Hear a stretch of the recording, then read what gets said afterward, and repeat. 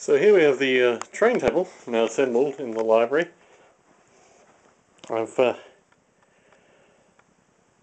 posted the proposed track layout.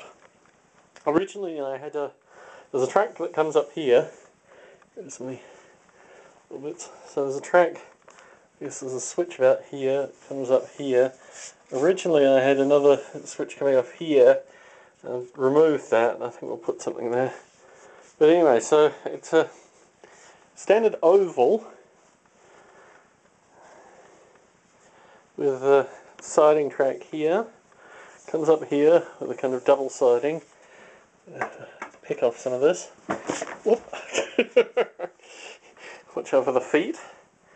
And yeah, it's still a bit dirty. I probably should have cleaned it off before I moved it in. But anyway, that'll be vacuumed down. Along here, this is where the main North Las Vegas section will go. A series of kind of spurs coming off here, main track here with siding, spurs coming off. I'm going to put down some foam stuff to just raise the road bed a little.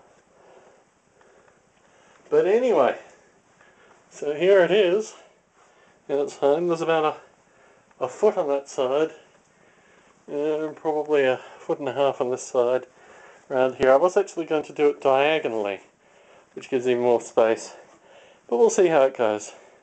In the interim, I think we might put it on its side. It almost will fit, maybe not quite. But anyway, here's the train table in the library.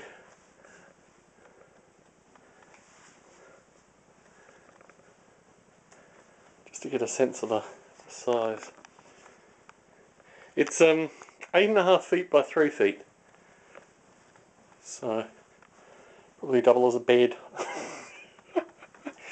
Put a mattress on it. So yeah, that's about the size. Basic tapering on the edges. Like I said, there's an oval.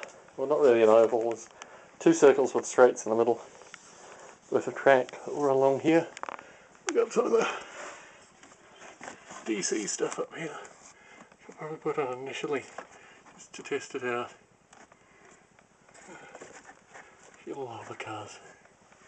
Anyway, Tom Barbalet in his library in Las Vegas, Nevada, with the train table, signing out.